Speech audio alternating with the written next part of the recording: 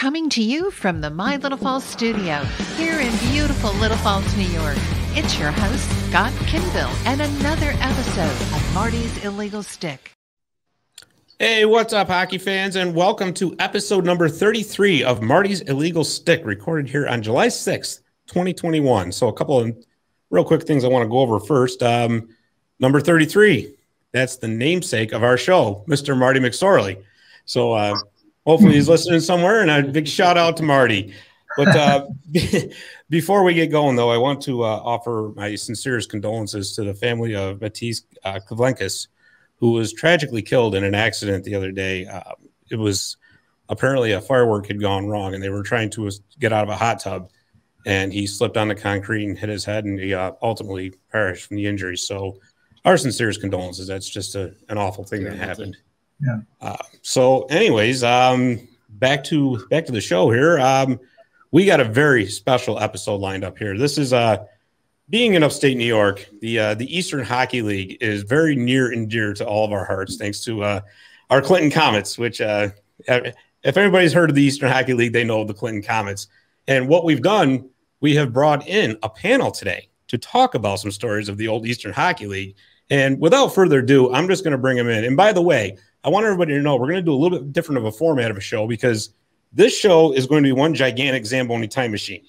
So the Zamboni is currently in Jimmy McNeil's Zamboni repair garage. It's going to be there for the week. It's going to be parked. So,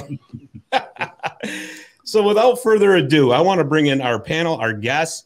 First of all, sitting right across from me, as usual, my co-host, the guy who rides shotgun with me every week, Gump Leo Kinville. What's going on, Gumper? Hello, son. How you doing? I'd like to play a little hockey, but it's a little humid out there today. I couldn't get ice this afternoon. I tried. I think if we took a puck out there, it would melt. Yes, you got that right.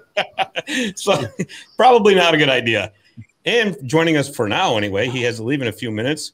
But it's Dave the Save Warner, our producer. Yeah, I had to get you started. Yeah, well, but you see me in blonde hair here in a few minutes on the screen. So, well, that's okay. I'm not even going to comment on that. Yeah, like that? No, don't. We'll play the clip of you playing the other day for these guys. There you go. Here we go. All right. Yeah, my wife is going to fill in. So beautiful, perfect. All right, and from the Rink of Dreams, joining us once again in a co-host capacity, Mr. Barry Shelley. What's happening, Barry? Hey, Scott. Nothing much. Looking forward to the show.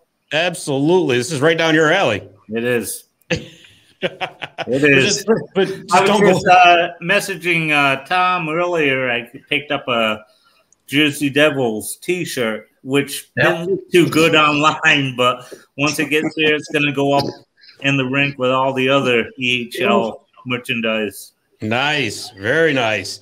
So speaking of Tom Telaar, he's back. He was here a few weeks ago. He runs the EHL.com website. He is something of an expert on the EHL, and he is also the 2021 winner of the Brian MacFarlane Award for the Society of International Hockey Research. Tom, thanks for coming on. Hey, thanks for having me. I'm excited to be on with these guys tonight. I heard about Rocky for many years, and I want to get off and let him talk, and I want Terry to talk, and I want to hear what these guys have to say. All right, well, let's do that then. So first of all, I'll introduce Mr. Rocky Rukavina. He was an original Philadelphia Rambler from the 50s. So he's joining us via phone. Rocky, thanks for coming on. We appreciate it. Very good. How you doing tonight? Very good. All right. Sunny day. Can't ask for better. There you go. Absolutely. Absolutely. And also joining us tonight. Hey, look at that. There's a perfect picture of you right there. That's awesome. I wish you could see this. That is great. I'll see the replay. Yeah, right? And also joining us tonight, this guy is just Mr. Hockey. He sent me his resume of the different teams and leagues and programs and everything else he's been a part of. And I told him, I says, well, I'd read your whole resume, but that would take our whole hour. So I'm going to let him tell us a little bit about himself. It's Mr. Terry Mulvey. Terry, thanks for coming on. Hey, Scott, thanks for the discussions. But I'd like to also congratulate Tom on his award. And, of course, Rocky is a senior man here.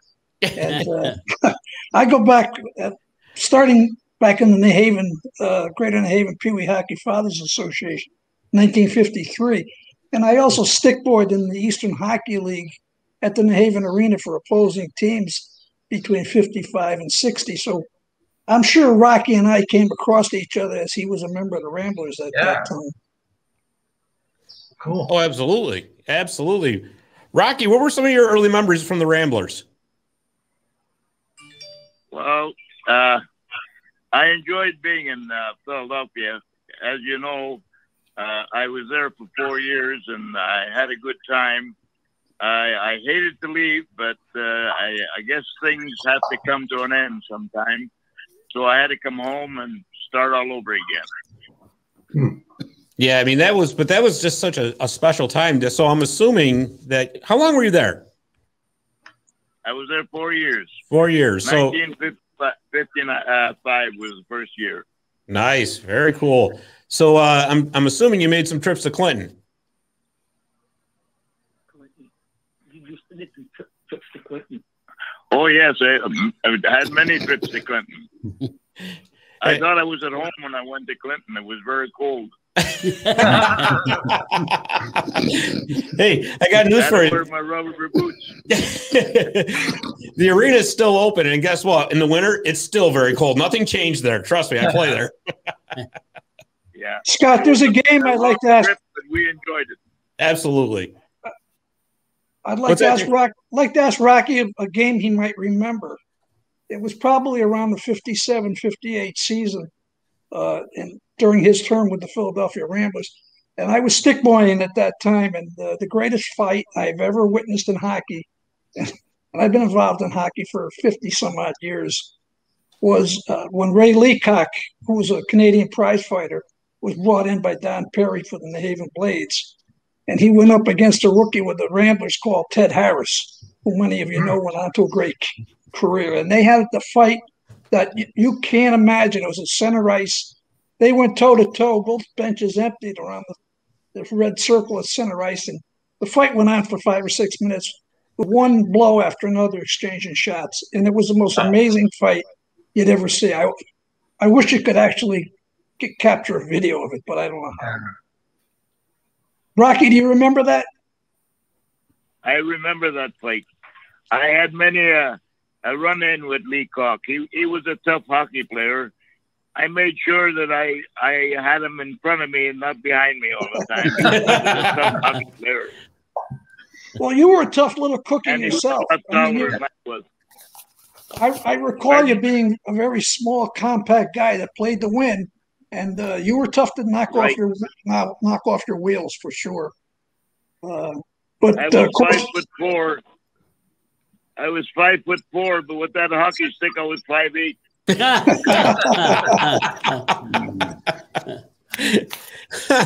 I remember going under the armpits of Don Perry and Ray Crew, that you just to be able to seem to cruise right by them. Well, Don Perry and I used to meet in the center ice, and I remember one time I was coming in and we were all ready to hit each other, and he ducked. I thought I was on the 474 there for a while there. I was going through the air. I still have a sore shoulder from that one. Wow. The memories that always last, right?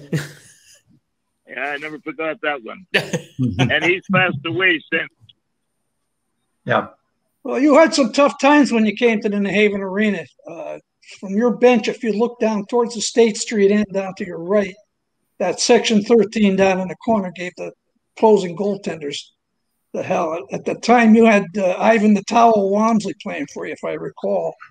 And they used to ride him from the drop of the puck to the end of the game. Do you remember those days, I'm sure? Yeah, I remember that one corner there. I was trying to, someone was bugging me there while I was playing, but I couldn't get a hold of him because there was a wire in between. Yeah. And he sure gave me a goal that day. Well, that's the trouble we had back then. You had the chicken wire around, and they threw everything besides beers and hot dogs and mustard and ketchup and everything else at you. It wasn't pleasant to get in the ball in the corner. Yeah.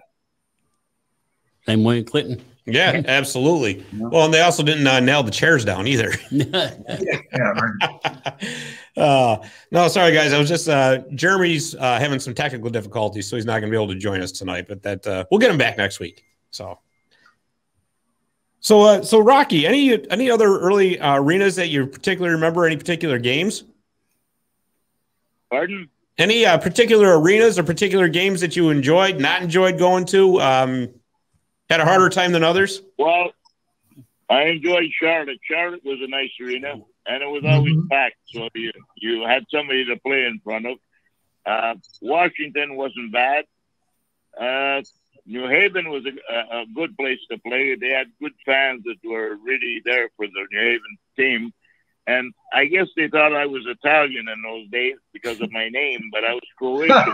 So they always cheered me on for quite a while. The joke was on them, huh? Yeah. Well, you recall, Rocky, recall Joe DeLeon, Joe Dill at the New Haven Arena, I'm sure. Oh, I'm sure. He was the Italian guy that ran the concessions for that New Haven Arena from the day it opened till the day it closed. It's so long ago now that we more or less forget them, but they're the ones that really were doing a big job there for the arenas. Because that's what happened to me. I ended up running an arena, and I know what it went through. Really? Which arena was that? In Kapuskasing. When I come back home, I became the recreation director, arena manager for the town of Kapuskasing. No kidding. That's very interesting. Yeah. I went back to school to get my papers for arena manager and recreation director, so at least it gave me something to look forward to, instead of just being a laborer in some little job. Sure, absolutely. Oh, that's great. Oh, that's really great. Did you happen to play for any other teams besides Philadelphia, or was that just the Ramblers? Well, I just played for the Ramblers. Okay. I was supposed to be traded to New Haven one time, but it didn't pan out, so I stayed in Philadelphia. Oh, really? When Kurt Frenchy went to New Haven, he wanted me to go there with him, but I stayed in Philadelphia. All right. Well, that's interesting.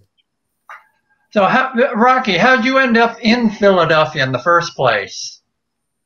Well, I went on a holiday in Niagara Falls, and I met Chirp Frenchy, one of his guys that works with him. Chirp was giving tours in Niagara Falls, and he told me we all had our hockey jackets on from Kapuskasing, and he said, we have a guy here that's a coach, and we don't know where he's going, but he's looking for hockey players.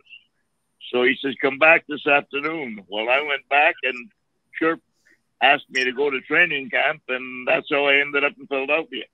There you go. Chirp was the original coach of the Ramblers, for those who don't know. He was a good coach. Mm-hmm.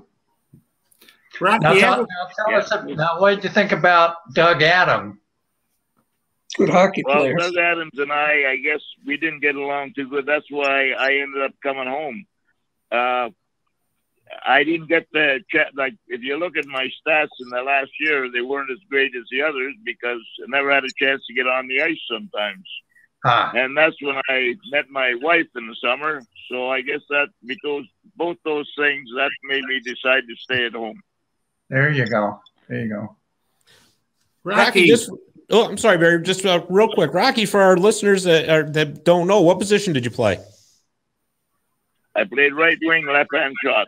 All right, very cool. So I'm sorry, Barry, I didn't mean to cut you off. Like the Rocket Richard. There you are. Good comparison right there. Rocky, I have a question. I've talked to a couple former EHL players, and I don't know if it's true, but they always told me when they went to a visiting arena, some of the arenas would cut the height of the bench down lower than the home team players sat on, and it was impossible for them to stretch the legs out, and sometimes they'd have to stand up. Did you ever find that while you played? Well, I don't remember that, but I remember coming into Philadelphia and having the boards about 4 feet high and then a fence above that. And when you played in our area, the boards were always about 6 feet high. So you couldn't get hurt. But when you start hitting those posts and the steel posts and the fence, that's what was dangerous, especially for myself being short. Yeah. Well, and people forget too. I mean, the equipment that you guys were wearing back then is nowhere near as protective as what we have today. Well, no helmets. We didn't know shoulder pads. We wore the least. Yeah. Wow. Let me see if I can get a picture of that. Actually, I know Terry was saying earlier that he's got some equipment on that he wants to show right there. Here's a pair that I wore in 1962. Oh, man. Oh, wow. My goodness. That's just unreal. I wore these for 2 years in junior hockey in Windsor, Ontario, in OHA. But these actually, I was signed by the New York Rangers, and I went to their Guelph camp. The Guelph Royals were in the OHA, and of course, they issued you all your own gear. The only thing you ever brought was your own skates. So these were issued to me, and I wore these for 2 years for juniors. And you'll see the names on them. I'm the third recipient. The first one was Jean Rattel right here in the corner. Really? Wow. The second name on here is Donnie Grosso. Donnie Grosso's name is the second one. Yeah. And then my name's over here on the other side. But cool. See, Donnie and Rattel, those guys played in Guelph, and next time I saw Donnie Grosso was with the Jersey Devils. Right. And I reminded him, I said, geez, I got a pair of shoulder pads I wore 2 years in juniors. He got a kick out of it. And just so everybody knows, this was an upgrade. This was actually an upgrade. Before, a couple of years before that, we only wore the shoulder caps. This part here was sewed to your suspenders, and that was it. Wow. You didn't have any protection here of the breast or the collarbone. Right. They came out with these probably around that 1962 era. They started making a little bit better shoulder pads. Nothing compared to what these kids wear today. No, now they look like knights in shining armor. Yeah, I mean, of course, the weight of the equipment was outrageously heavy then too. Right, it was heavy felt, and I mean, I picked up my hockey pants. You know, they weigh 35 pounds. These kids today, you can pick them up with one finger. And that was before you started sweating in them. Here's a pair of skates I wore in '62. Yeah. Wow, look at those. I remember those are CCM Tackaberries. Quite different to what the kids wear today. So these were from '62, and you can see I liked a lot of tape on the back of around my stockings. Yeah, sure. This was kangaroo hide, of course, in comparison to the plastic they wear today, and the fact we had an all steel blade. Yeah. And I was a centerman, so as a playmaker, you always rockered the front of the blade so you could turn quickly and make curves and turn very quickly. The toe job on the front of it was discovered by a guy who worked for the New Haven Blades. His name was DeMayo. He ran a leather shop on Clown Street under New Haven Sports, and he designed this to go over and protect. It was a hard surface to protect you not denting in your toe. And the Rangers ended up bringing them to New York, and he worked for the New York Rangers and did the same thing and sharpened their skates for many, many seasons down in the old garden.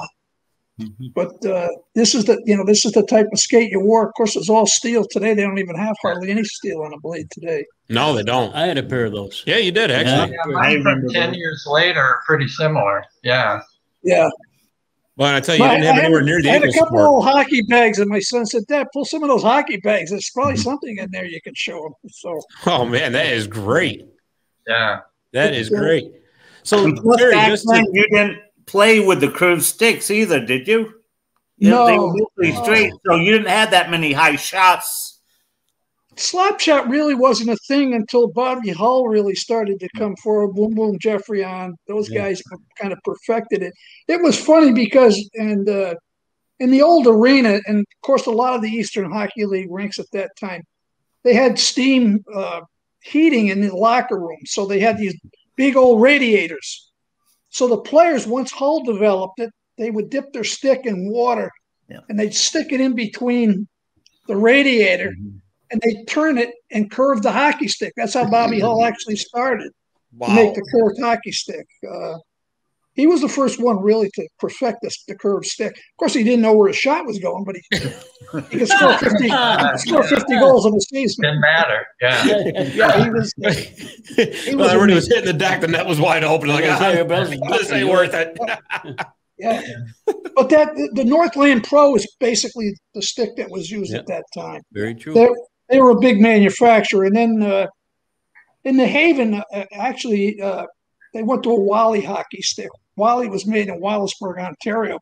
In fact, when I was playing junior hockey, we went to Wallaceburg to play a Wallaceburg Junior Hornets. And of course, hockey night in Canada is Saturday night, and it doesn't matter what league you're playing in. The stands are full because that's what everybody does on Saturday night in Canada back in those days. And I'm sure it still happens up in Rockies area even today. But they'd fill the rink up, and I was wondering, I said, everybody that was in attendance worked at the Wally Stick Factory. I said, we got to go there. So we had a layover that night. We ended up going over to the factory, and I bought a half a dozen sticks for 25 cents a piece. Wow. Sent them back to my brother. And, Wow. And a few years after that, there was a fellow that coached at AIC College in Springfield. He also played for the Blades back in the day, named Joe Buckholz. And Joe got the franchise. Joe got the franchise for Wally Sticks in New England. So he had a truckload. I was good friends with Joe, so because I had friends of mine who played for him, but when he was the coach at AIC in Springfield. A good friend of mine was Donnie Brazel, who was a goaltender who I played high school with. Donnie went on to be an All-American college hockey goalie. And he had a truck come down from Wallaceburg, and we unloaded, I mean, literally hundreds and hundreds of bundles of Wally hockey sticks, in which he sold throughout New England right out of his garage in New Haven. Wow. Wow. That is really interesting. I didn't know that. You know, Terry, I got a quick question for you. When you were talking about golf, right, you said the OHA. That was the Ontario Hockey Association, correct? Which was a forerunner of the Ontario Hockey League that we know today? Yes. Okay. Yes. Just wanted to make sure on that one. The OHA was the premier hockey in all of Canada. Even the guys from out west who played out in Manitoba and Saskatchewan and Alberta. If you were in any way connected with the 6 teams in the NHL and you were under their radar, they brought you east and you played in Ontario. That's where you played. Right. They had a major junior A league, which are 6 teams. And then there was like 3 or 4 junior B leagues, which I played 2 years with. And, the best players came out of that and went to the NHL because the AHL at that time was kind of a down step for NHLers who were on their way out. Mm-hmm. And all the young guys and the OHA were the guys that actually moved up into the National Hockey League with the 6 teams at that time. Okay. That's basically how it happened. The OHA was the best hockey in Canada. And if you were on a Memorial Cup team, you were golden. Right. I was fortunate 2 years I spent in Windsor. The Windsor Bulldogs were the senior team in the OHA there, so I got to practice quite often with the Windsor Bulldogs. There were 3 of us on the junior team that were selected. Yeah, we were selected to work out and practice with them. They kind of sort of like as a taxi squad. If they had injuries or something, we could step into the lineup. And they were Allen Cup champions that year. They beat Winnipeg for the Allen Cup that year. They had a really great team. I mean, it's good hockey. But senior hockey in Ontario and junior hockey was premier in Canada. Yeah, and it was so much different back then because the NHL teams, when it was the original 6, actually owned their junior teams, correct? Right. Which had been in the OHA. Well, I signed with the Rangers, and you had the New York Rangers and the AHL. I think at the time the Baltimore Clippers were their AHL team, and then you moved down to the Guelph Royals, and then there was 3 teams. I went to Tillsonburg first in Ontario. That was their junior B club. And then I was sent to Windsor to play with another club they had franchised. And that was it. That's all they had. Oh, so they didn't have the Kitchener Rangers at this time? No. Okay. Well, I was the last season of Guelph was 63-64 season. They moved. Guelph closed I think Guelph Memorial Gardens had shut down their operations, and the club moved to Kitchener-Waterloo. They became the Kitchener Rangers. because I was called up to Kitchener that following year in juniors, and I got injured, and I couldn't even report. So I was out injured, and unfortunately, I never got to go and play in Kitchener.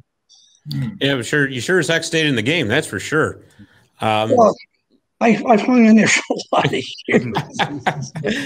So actually, so I got a question for both Terry and Rocky. You know, everybody talks about, you know, today how, you know, the game is better than it's ever been and all that. And in some people's eyes, it certainly is. And it's certainly a great product nowadays.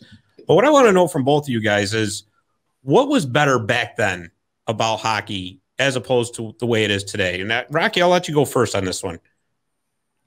Well, one thing that bothers me, no one looks after their man, and the back passes are just driving me nuts. Yeah. We were charged. We made a back pass. We were charged. Leave the puck there. Let the guys skate into it. And you guys just talked about the Windsor Bulldogs.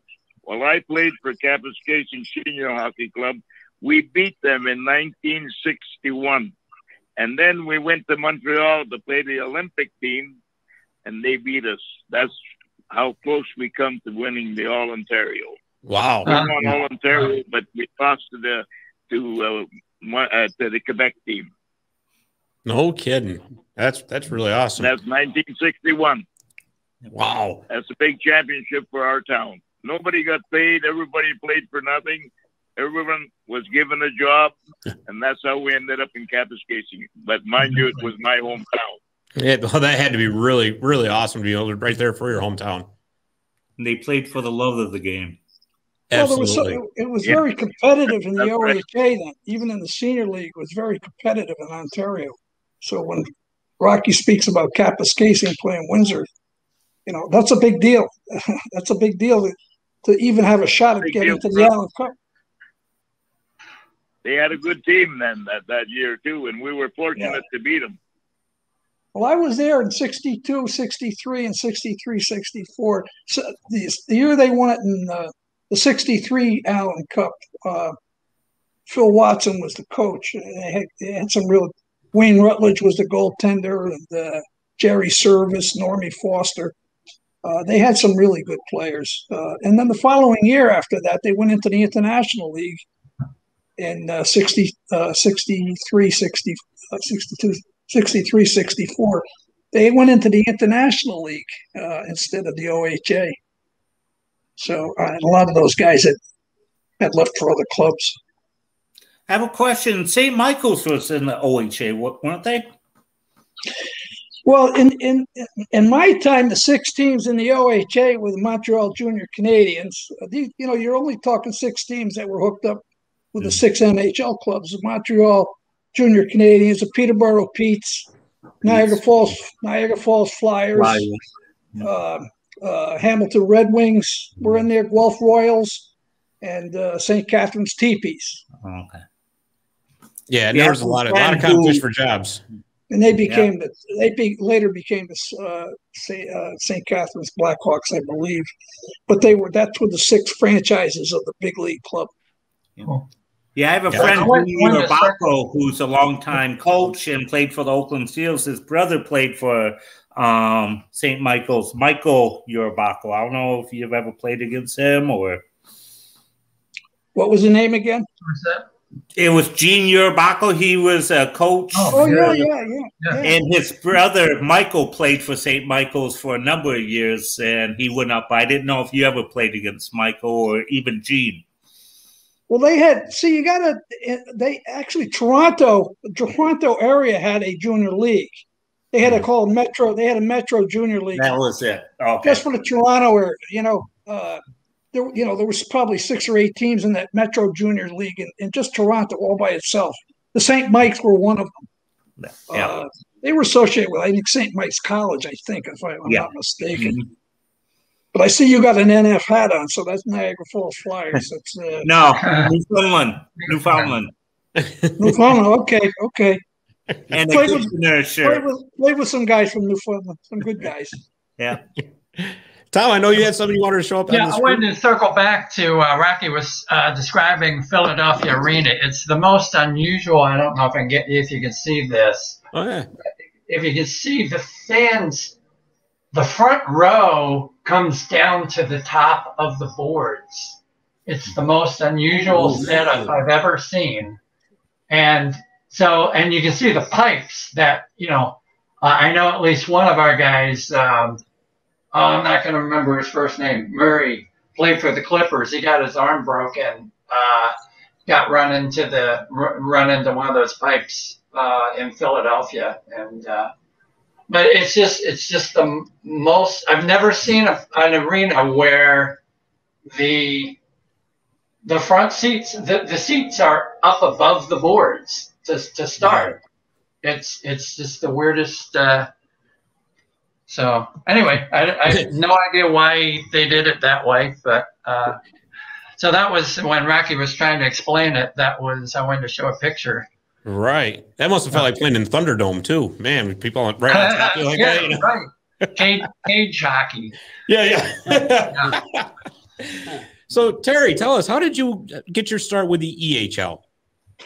Well, it's a funny story. I was playing junior hockey in Canada, and we had a week break for the holiday. I went home. I took a plane out of Detroit back to New York, and then took a bus back to New Haven.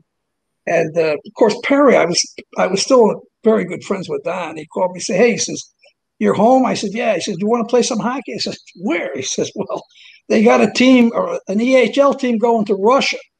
He said, "And a lot of the players are going to be going, so they're going to be short of guys, so they're looking for fill-ins."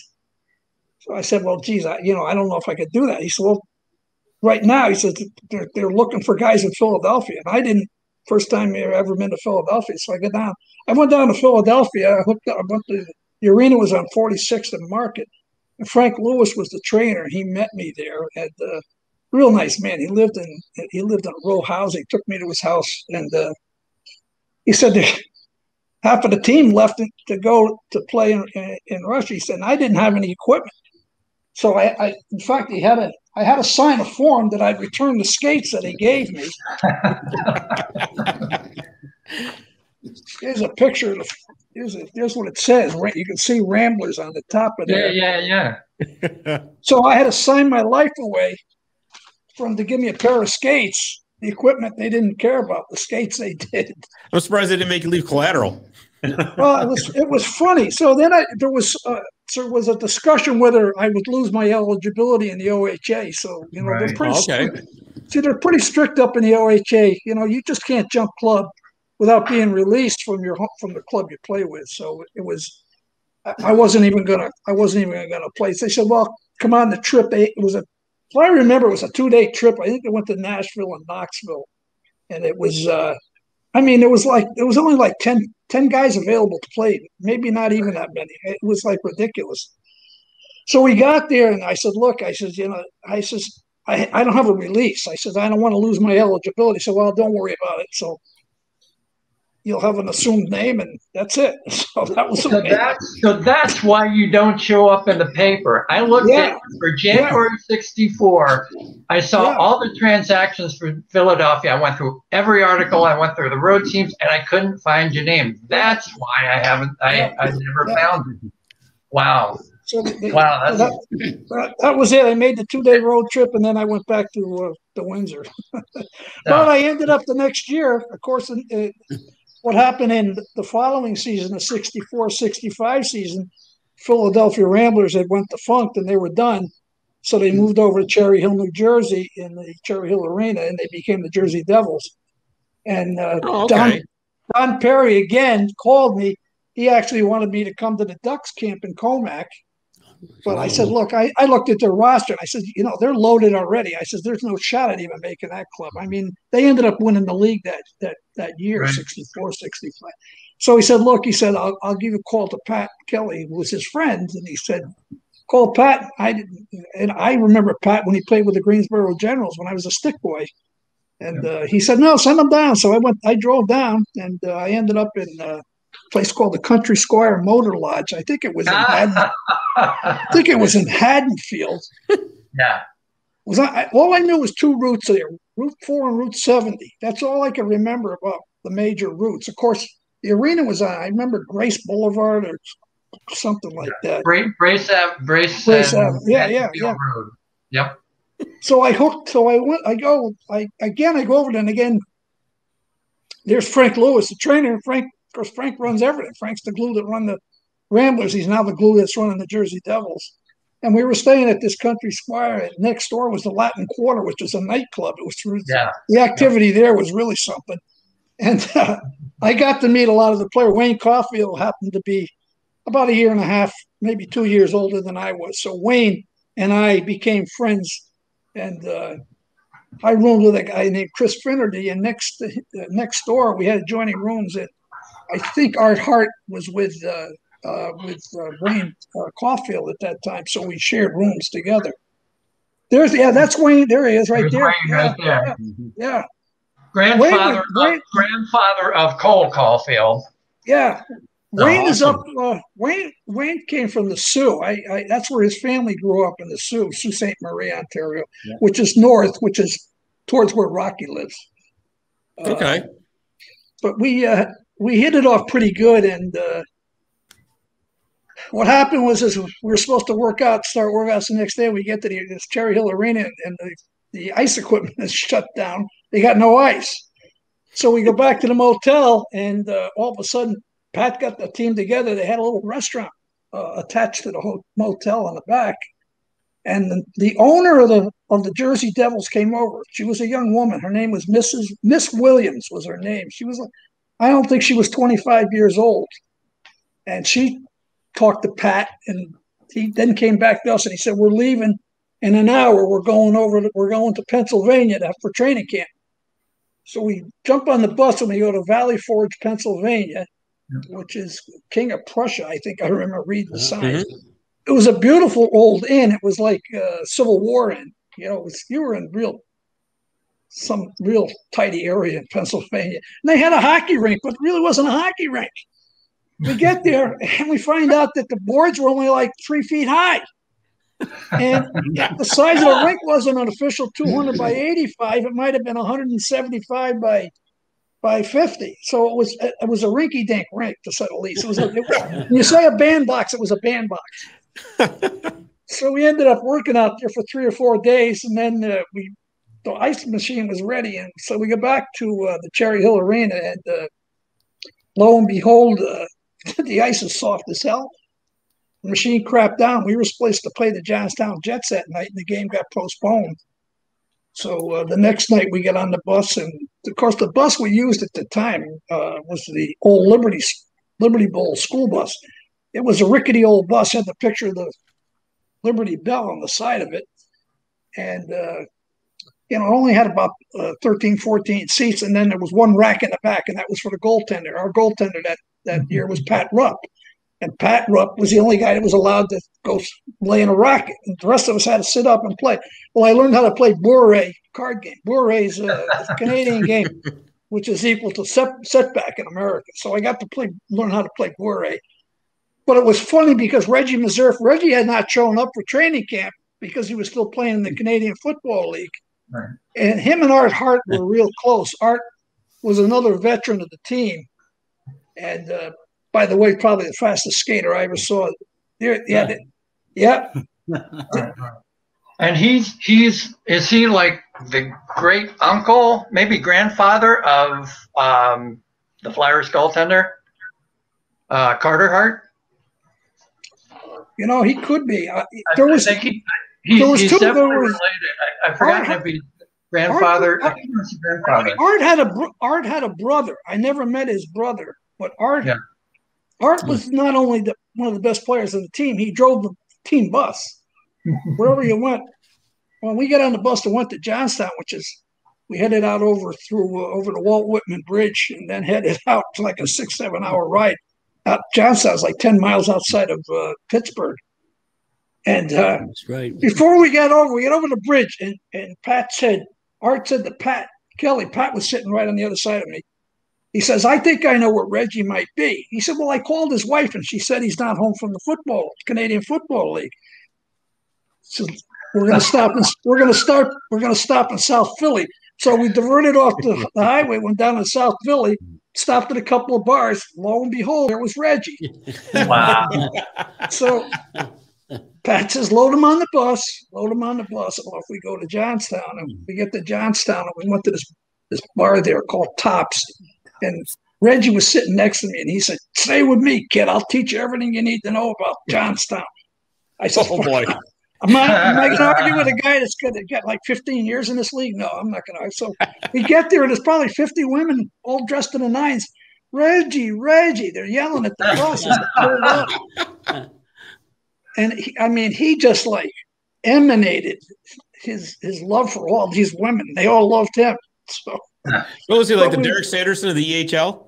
Oh, he was just something else. Reggie was just something else. I mean, he was just a guy that not only he was a great hockey player, but he's also a great hockey player. He was a great football player too. And I never saw him play football. I mean, they say he was a great last name.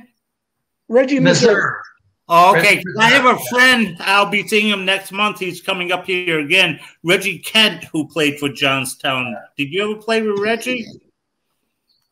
Probably He's played a very against good him. friend of mine. Well, what I remember about that game that night, we went to the Cambria War Memorial. Gunnar Garrett was the trainer for the Johnstown Jets, and Gunnar met us, showed us our dressing room, hooked us up with whatever we needed, supplies, and then we went on and played the game. The Cambria War Memorial was a very nice rink. It was like a little NHL rink. It was very well kept, colorful, all blue, and you could tell that they had pride in that town, that hockey arena. But the only thing I really recall out of that game is I circled the net with the puck, looking at stuff went by the goaltender, and Tony Bukovic cross-checked me across my Adam's apple. I thought I swallowed my Adam's apple. Oh, man. Wow. I mean, he came right across. He was a defenseman for Johnstown Jets. And he leveled me. He leveled me. Yeah. Good size fella. Yeah. Hey. Yeah. Well, it's funny, you had mentioned Wayne Caulfield earlier, and I'm sure if anybody asked him, Cole got his scoring touch from him, right? Well, Wayne had great hands. The game back then was hands. The whole family. The whole family. I mean, certainly Wayne down to his children, and around Milwaukee, they're just hockey royalty right around there, and and then of course they passed it on to Cole. Right. And, he's a great player. He's a Cole keeps everything up. I mean, he's just a hockey sponge, and it's amazing. It really is. And I wasn't meaning that in a disparaging way. I just, kind of that's where he gets it from. It's from me, because I know that's exactly what Gump would do. If I actually had anywhere near that talent, it wouldn't matter. But, speaking of Gump, I know he's got a question for you. Yeah, I got a question for you guys. Back in the 60s to 65, I spent a lot of time at Clinton Arena watching the Comets play, and I was very familiar with the EHL. Matter of fact, all us kids got together. We all took a team: Johnstown Jets, Greenboro's Generals, all them guys. And one of the things we did, I have to ask you, I cannot remember, was there ever a Canadian team in that EHL at that time? No. Kingston. Not that I remember. I don't remember either. I've been racking my brains. I heard Rocky just said Kingston. Yeah, between 54 and 73, there was, in fact, I don't think there was ever a Canadian, even going back to 33, I don't think there was ever a Canadian team. I mean, most of the players were Canadians. Right. But I don't know. I don't remember. There weren't any Canadian teams until it broke off into the North American Hockey League, and then they got the Beauce-Giroux. Yeah, because you mentioned a lot of Canadian teams, and I'm thinking, holy mackerel, I don't ever remember seeing one play. No. Yeah. Yeah, I have a 1969 hockey news in front of me, and in the Eastern League, there was Long Island, New Haven, Johnstown, Syracuse, Clinton, New Jersey, Charlotte, Suncoast, Greensboro, Roanoke, and Jacksonville. You see, that's 69? That's a lot of teams. There's a lot of teams. It should have been 71 if Suncoast was in it. So 71, 72. Let's see. But Suncoast is St. Petersburg, Florida. 72. Yeah. Well, thank you. That was driving me crazy, because I heard you mention so many Canadian teams. OHA teams he was mostly Right. Yeah, you're right though. It's when you think about it, there wasn't any. You're right. I've been going, and I used to go to all the games. Sure, absolutely. And did you go to Altieri's afterwards? No, we used to go to the Golden Teapot Inn. That's where I got in trouble. We won't talk about that. Yeah, no. Leo, did you know in 1972, Comets celebrated their 44th birthday? Wow. To tell you the truth, no, I was overseas in the service. Oh, okay. Yeah, I just read this out. Oh, so well on that break, guys. If you even go back earlier to the beginnings, when I started as a rink rat and a stick boy in the New Haven Arena, that first championship year, I mean, I think there was only 5 or 6 teams in the Eastern Hockey League at that time. There wasn't many. Between 55 and 60, there were 16, or 55 and 59, there were 6 teams, and then they added Greensboro and Long Island. Even with a small amount of teams, I can understand with expansion it kind of gets watered down. But there was a lot of great players when I was a stick boy.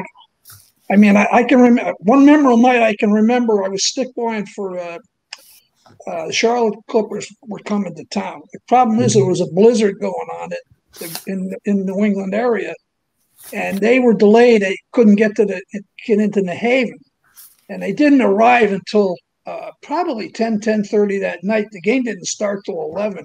It ended like 1, but I'll tell you, everybody stayed. All the fans stayed because New Haven was a crazy crowd. And I can remember we went out after the game because I had to load the bags back. They didn't travel by bus. They had 4 brand new, I think 1956 Ford Fairlanes. That's what they traveled in. Oh wow! They had 4 cars. Yeah. Now, they were parked in front of the arena, and you couldn't even get out of the building with so much snow from this blizzard. So Joe Small ran the arena grill, and he said, look, I got food here. You guys stay here all night.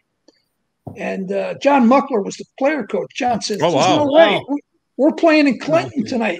We're talking 2 o'clock in the morning now. He says, no, we got a game in Clinton tonight. Right. They went on the road, and I don't know where they got to and how they got to Clinton, but they evidently did. Yeah. Rocky, did you ever get to travel in the Ford Fairlanes, or was it all bus for you? Pardon? Did you ever get to travel in any of the Ford Fairlanes, or was it all bus for you? Yeah, that was the Clippers, Charlotte Clippers. Okay. Well, we started traveling with the vehicles, and then they got a bus later on. Oh, okay. Oh, okay. All right. Well, that's the same bus I was on. The Liberty. And you guys are talking about a Canadian team playing in the EHL, and Kingston in 55 before 50s, they were playing in that league. Okay. Well, they would play Clinton. They would play Clinton. There were a lot of no, they were playing in that league though. Right, I knew Clinton when they were in 2 leagues at one point. Right, I think it was the Eastern Ontario Hockey League. At 54-55, they played 2 leagues. That's right. So EHL, and then also yeah, and then they went EHL exclusively, I believe, after that. Yeah, if memory serves. Exactly. Yep. Cool. So, I'm sorry, Terry. What was that? The Comets had some again. I stick for them too. So I mean, the DeFelice brothers, Angie and Normie. No, yes, he was. Normie to me was the best goalie I ever saw in the Eastern Hockey League. No question about it. Yeah. That guy was amazing. He was just he stopped him with his face. I mean, yes, he did. Which was a very dangerous thing to do back then. He got cut one night. He caught a skate across his face in the Haven one night. They had to take him in, and they thought the trainer was going to gear up and come on the ice, and he didn't. He comes back. I mean, he's got stitches and bandages. He looked like a mummy. He goes back on the net after they stitched them all up. He never got replaced. But his brother Angie, Willie Paulchuk was a good guy. He was a good offensive goal scorer for the Clinton Comets, as I remember. Indian Joe Nolan was probably my most favorite guy. He was just a gentle giant, but you didn't mess with him. Of course, Ian Anderson was a guy that nobody wanted to touch. No, yeah. You were definitely taking your life in your own hands. You do that. Yeah. Well, listen, guys, we're going to do a quick commercial break. So, like we always do, we always end the first part before we go to commercial break with our our breakaway trivia. And breakaway trivia is brought to you by the Red and White Zamboni Ice Machine, which is a book by a friend of the show, Jimmy Iceman McNeil, who you might know from the Drive for Gold, where he went across Canada in Zamboni. And you can get his book if you email him at mac_iceman@hotmail.com. And I've also got that up on our website, marty'sillegalstick.com. So with that said, the breakaway trivia question is, who is the NHL leader all time in penalties in minutes? The answer when we come back. Oh, That's Blake Ball. Visit My Little Falls and stay connected with the latest news, information, and events in the city and the area. Our mission is to generate interest in the community and connect residents in a more meaningful way by facilitating deeper conversations about how these stories will shape the future of the Mohawk Valley. Join thousands of weekly visitors who stay up to date with feature stories, interviews, videos, our event calendar, and print publication, the Mohawk Valley Express. It's about timely local news for the community, keeping citizens informed about important issues, telling about the people who live and work here, and giving locally owned businesses the opportunity to reach a very targeted audience of locals and tourists alike. It's a whole new form of media-rich content developed specifically for today's mobile lifestyle and listeners. You can download our iOS app in the iTunes Store, listen to our country music streaming radio station, or sign up for our weekly newsletter. Stop by today at mylittlefalls.com. You'll be glad you did.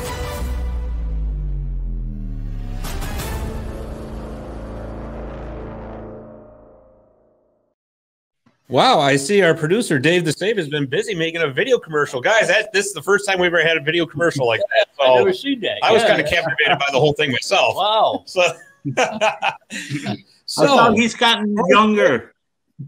Yeah. From the show. And he's So hair. before we get back into our chat about the EHL, I want to go over our answer for breakaway trivia. And the question was, who is the NHL leader all time in penalties and minutes? And as we always do, Gump, we're going to you first. I knew it. Okay, guys, you're going to get a laugh out of this one. I'm going to go with Muhammad Ali. He played for the Islanders. And that guy, I don't know. No. Well, he actually did fight Dave Semenko once. Yeah. The Edmonton Oilers. Yeah. I have no idea. Okay, so I'll take that as a no answer. Yeah. Rocky, you got any idea who it is? Pardon? Tiger Williams. I'm sorry, what'd you say? Tiger Williams. I just said, I didn't hear what you said. Oh, the answer to breakaway trivia. Who is the NHL leader in all time in penalty and minutes? Tiger Williams. Ooh, that's a good answer. Barry, who do you think? Yep, the Tiger. Okay, Terry. He was We're the best. talking Eastern greatest. hockey. No, Eastern- NHL. NHL. Oh, yeah. He was in the NHL. It had to be somebody early on with a lot of longevity that played a lot of years. And who got into a lot of fights. Well, Yeah, Brophy he coached was in the great. NHL. Does that count? Brophy was probably the leader in all of hockey for penalties. I don't think anybody topped him. Yeah. All right, Tom, you got to Well, guess? he was in NHL where he coached the Toronto Maple Leafs. I don't know. So the answer is Dave Tiger Williams. It is Tiger Williams. Oh, Yeah, yeah, didn't have anybody to beat that. I Yeah. forgot all about him. He had a total of 3,971 penalty minutes Wow. in his NHL career. Can you believe that? Tiger Williams. Boy, Good job, Rocky. watched him play for years. But Tom, I'll put you on the spot. Is there a record for the EHL for that, or? It's got to be Brophy. And Absolutely. yeah, and the last season of the Devils, they had Jim Hay. The last couple of seasons, they had Jim Hay as coach, who was, I believe, the second all-time penalty guy in the Western Hockey League before he came over to the EHL. So they were a defensive pairing. Now, of course, they were both, like late 30s, early 40s at that point, but still plenty of penalty minutes at that point. So Plenty enough to go around, right? yeah, but I'd be shocked if it wasn't Brophy. Well, we'll have to look that up. That's for sure. Yeah. So Terry or Rocky, did either of you guys play against Brophy at all? I was on the ice with him just once, and I never want to be on the ice again. Yeah. I played against Brophy for 4 years. Oh, yeah. How'd that go? He was a tough cookie. Poor guy. Oh, you had to keep your stick up all the time. He was tough. And put your head on a swivel, right? Well, he was a master. He was probably the mastered swordsman of all hockey. John Brophy. Yeah. Not if you talk to any of the opposing forwards that had to go around the front of the net when he was playing D. I mean, if you didn't get speared or you didn't get butt ended in the ribs or you didn't get hacked and chopped down to size, he'd try to take your head off. I mean, he was just that type of a player. I happened to go on the ice with him just once, and that was 2 years after. 1 year after juniors, I had ended up going to Long Island's camp, and I think he was still there. Or could have been in New Haven. I just don't recall, but I remember Don Perry was there in any case, and I took a face-off with him. I think it was in a practice session. And he came right up to me, and he whispered in my ear, he said, "Kid, I'm going to take your left ear off." And Don Perry saw it. He came over to him. He says, "Back off."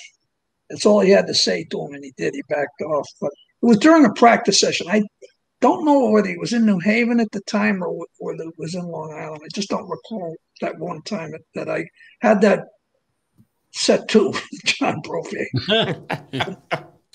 Wow.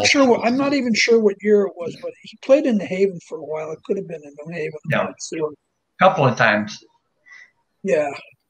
Yeah, and he believe it or not, he made it all the way up into the NHL. Well, see, I practiced when I was in high school. I was a high school all-stater in all New England, and I was Red McDonough coached the Wilbur Cross team in New Haven, and Red was a former official, and he also played with the New Haven Blaze at one time in his career.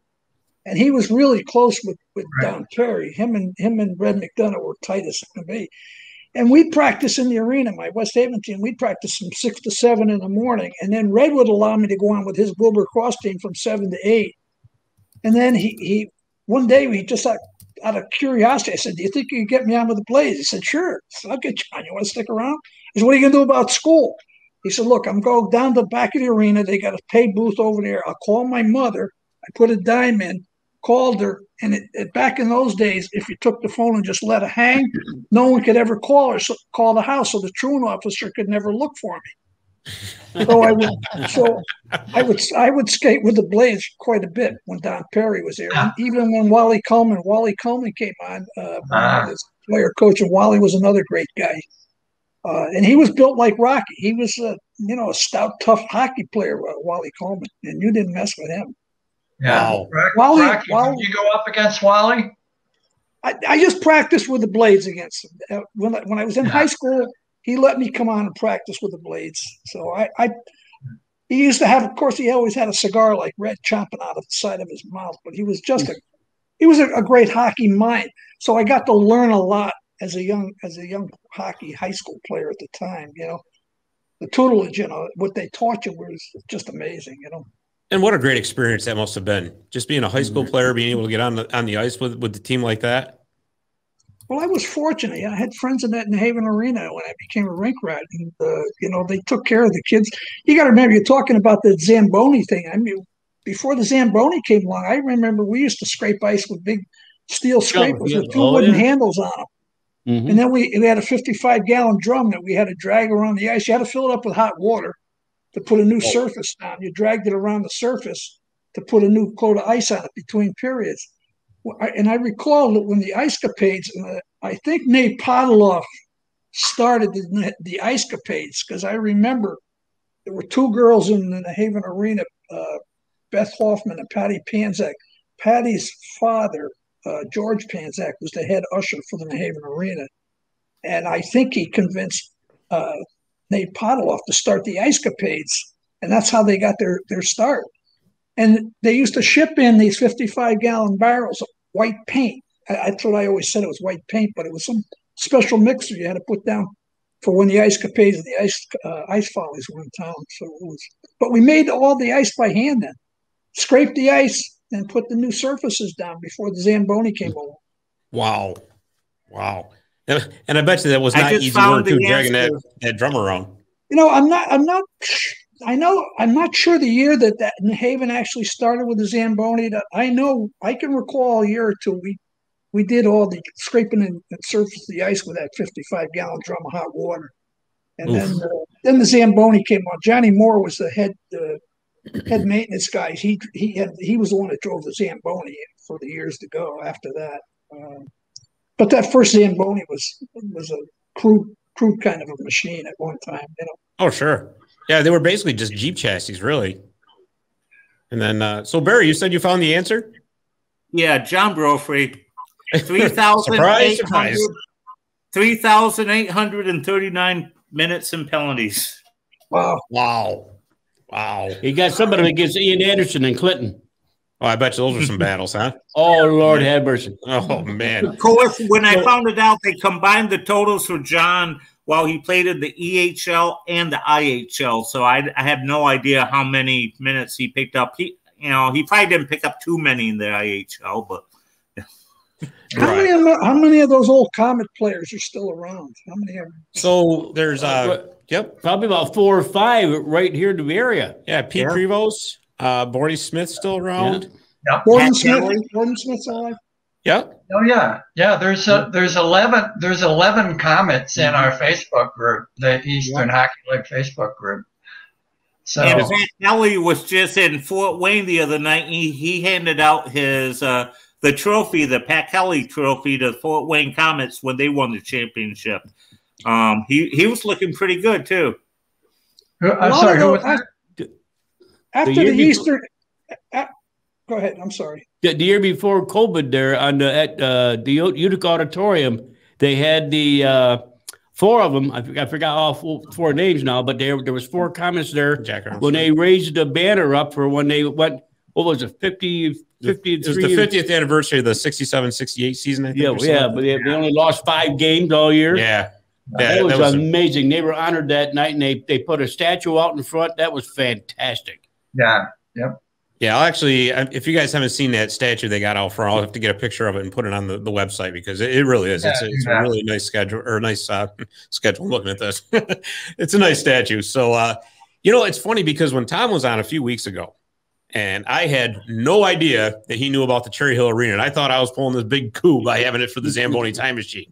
Well, that kind of backfired right in my face, but that's okay. So we got to talking about this arena. And the more we talked about it, the more, like Tom, you and I talked, it was a dump, but it was our dump kind of deal. Right. Yeah. So what I want to know from Rocky and Terry, because I'm sure, both of them played there too. How bad was that ice tilted as far as having to skate uphill? Because that always kind of seemed part of the research. Well, because we're the home club, we had the advantage of playing 2 periods going downhill. You got to the league for 2 periods, right? That was the good thing about being at home. The game that I did play at home there against the New York Rovers, it's like I didn't understand why the ice was tilted the way it was. It's like, my God, wow. You could feel it. Yeah. How about you, Rocky? What were your impressions?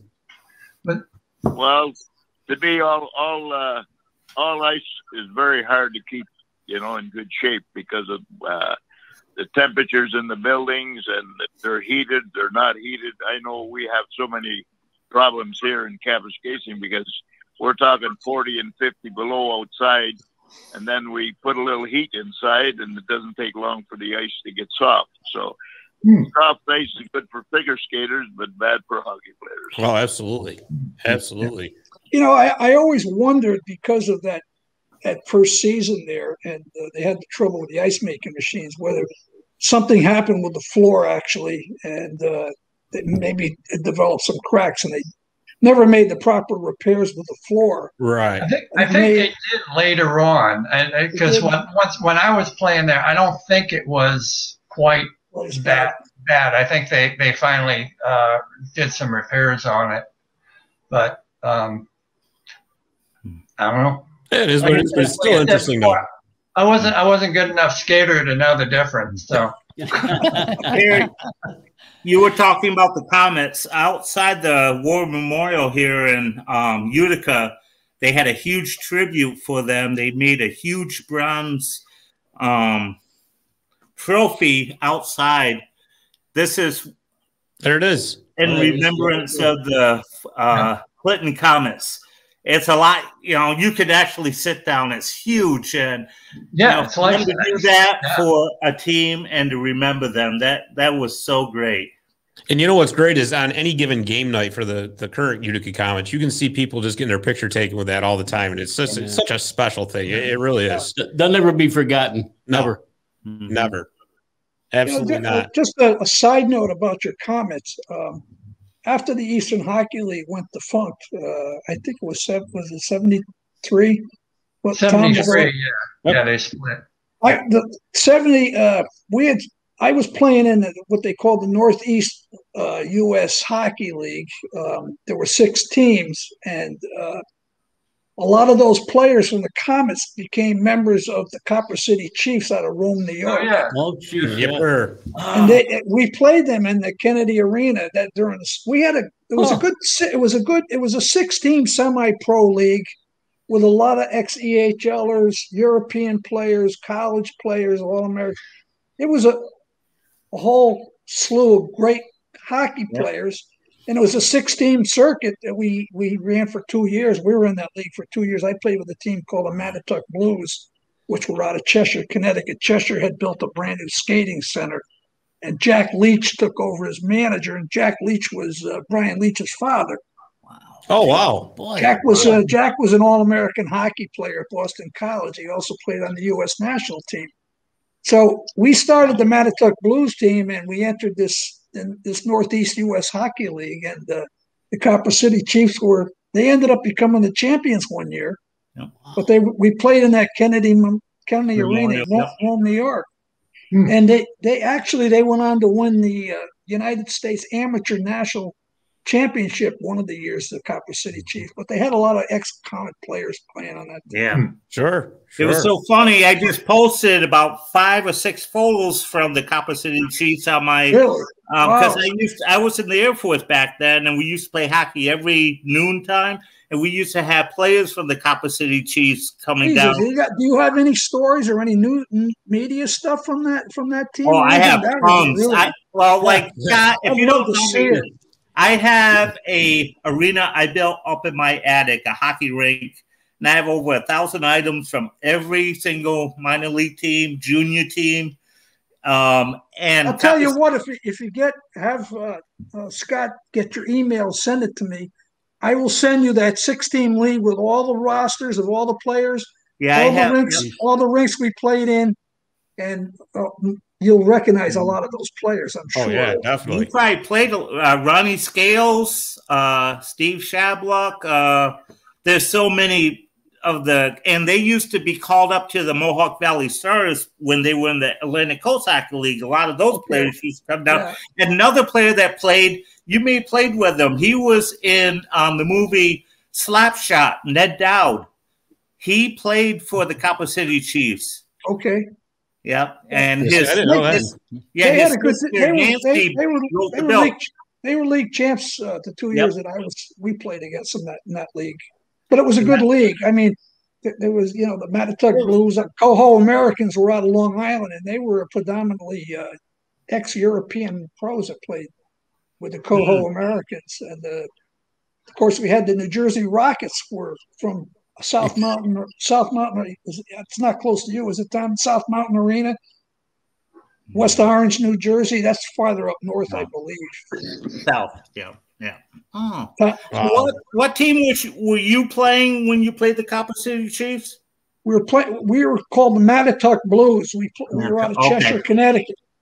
Okay. And New Jersey Rockets were from South Mountain Arena in West Orange, New Jersey. Right. Coho Americans. High Lawn Jerseys were a team really of all Clarkson and St. Lawrence players from college. Oh, they played out of Lenox, Mass. And then, of course, the Bergen Brewers, who we had played against previously as the Newark Brewers, became the Bergen Brewers.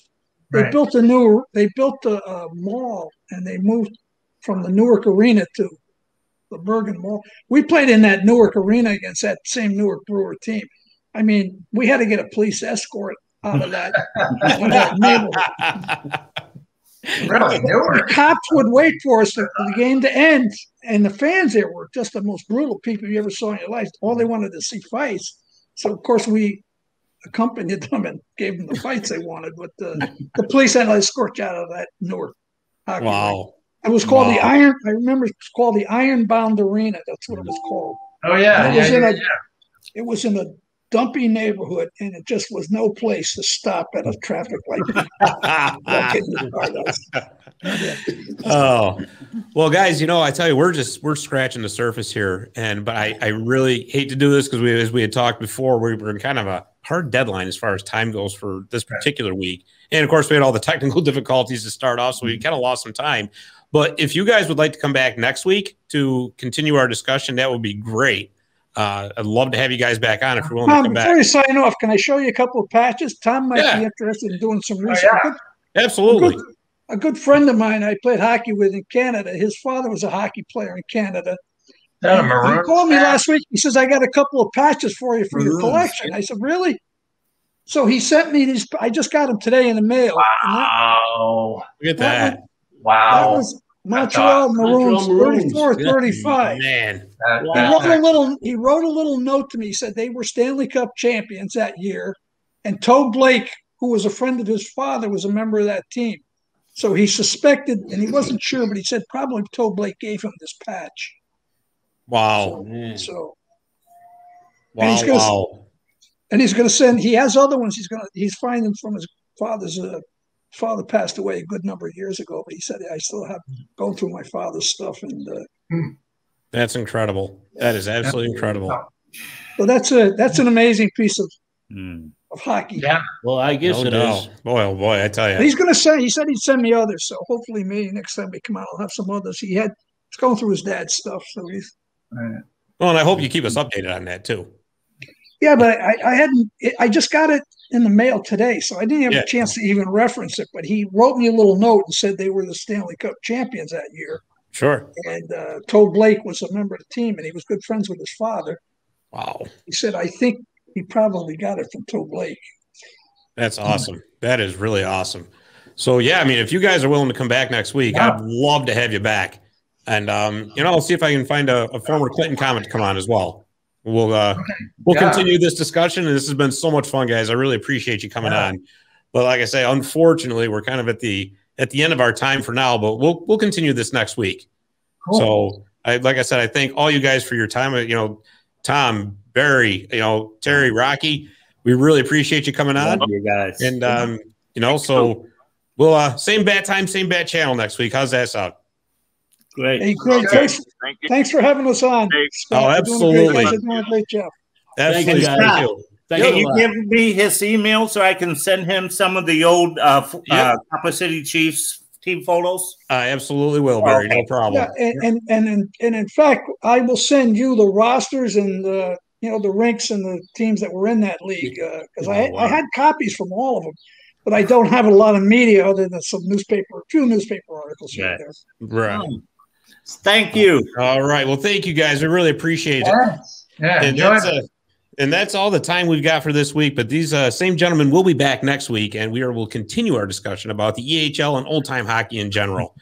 So for Gump, Leo Kinville, Dave the Save Warner, and his lovely wife has jumped in to assist with us today. I'm Scott Kimball. I want to let you know that you can find us at www.martyslegalstick.com, and you can also find us on YouTube and all major podcast platforms under the My Little Falls banner.